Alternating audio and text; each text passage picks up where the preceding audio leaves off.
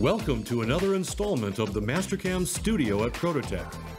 This exclusive video series features the exceptional functionality found only within Mastercam, the #1 most widely used cam software in the world. Here's the topic of today's video. Mastercam has a great feature built in to control feed rate on arc features. Let's go ahead to my screen and take a look at this option. So on my screen, what I have is this simplified part, but it has a lot of different sized radiuses on it. I have a very tight radius on this intersection here, and it kind of varies as we move to the left with a little bit bigger radiuses to the left. So this is going to be a simple contour move. Now, a lot of people potentially can run into situations where they need to slow down or speed up their feed rates in these radius features. And people like to do that for chatter issues, potentially getting a better finish, or holding a dimension. So let's go ahead and take a look at my first contour here. So my first contour is just going to go right around that part. And what I have here for a tool is just a 1/2 inch end mill, and I have a feed rate of 100 inches a minute. I put 100 inches a minute in there just to make the math easy.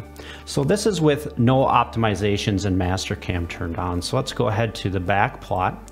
And in back plot, if we use the S key or type the S key, you can step through each one of these moves. So as we go, we're going to go ahead and see our cutter, and we're going to see a feed rate here. And once again, I programmed this at 100 inches a minute.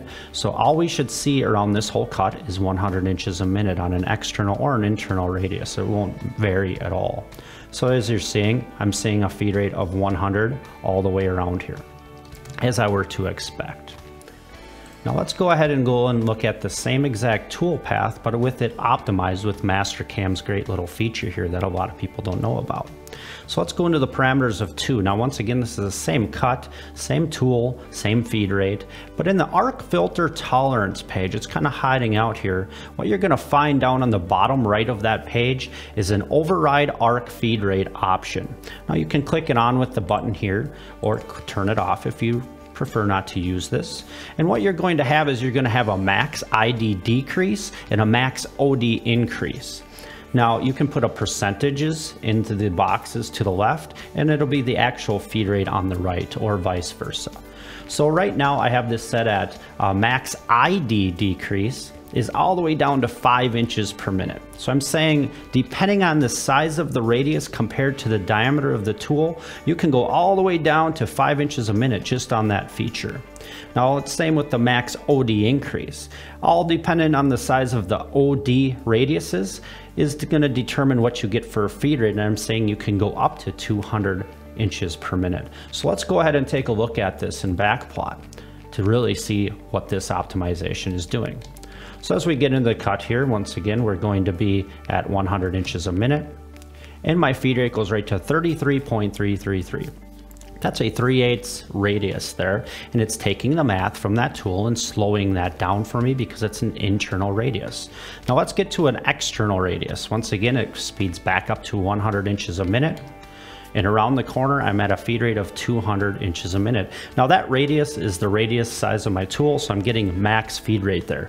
If that was a little bigger, as we'll see on the other side of the part, you're gonna notice that my feed rate starts to slow down a little bit, optimizing them feed rates and them radial values. So let's go ahead, and we're going to be at 200 again, 200 again. Now I'm into this sharp radius. Now the sharp radius is a 255 thousandths radius, so very close to my shape or diameter of my end mill. Now one thing you'll notice is I'm at a feed rate of 5 inches a minute. So there it's at doing its work, or doing what we're intending it to do, is slow down on them internal features, speed up on the external features to give us a little bit of say and have Mastercam do this kind of for us. Now as I get to this other internal radius, now that's a little bigger, and you're going to see a feed rate of 50 inches a minute. So it really kind of shows you well what's happening here. Once we get out to this outside here, now I have quite a large radius here. This is a 1 inch radius. Now what do you suppose is going to happen? That's an external radius. I said the max you can go is 200, so it's going to figure it out for me, and it put it at 125 inches a minute to optimize that cutter around that radius on that corner. So by utilizing these options in here, just make sure you remember it's in the arc filter tolerance page. It's hanging out at the bottom right here. Maybe that can save your day, you know, save you some chatter, make a part better to size. There's a lot of use for this, and it's one way in Mastercam to optimize your cut. So as always, thanks for watching this video. I certainly hope you can go back and utilize this function potentially in some of your programming. And as always, check back on our YouTube channel, and thank you.